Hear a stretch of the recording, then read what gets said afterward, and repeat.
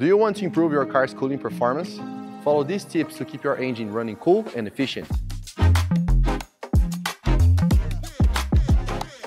Tip number 1.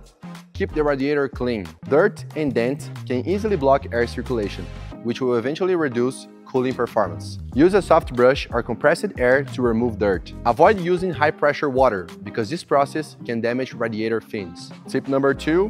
Maintenance of the water pump and belts. The water pump is driven by an auxiliary belt that needs regular maintenance. Inspect the belt and hoses for wear and tear and replace them if necessary. Make sure you are aware and follow the manufacturer's maintenance schedule. Tip number 3. Check fluid levels. Measuring the fluid level in the cooling system reservoir is simple but very important. Ensure the fluid is between the minimum and maximum marks. Top up as needed and replace the coolant mixture every 2 years or 30,000 miles.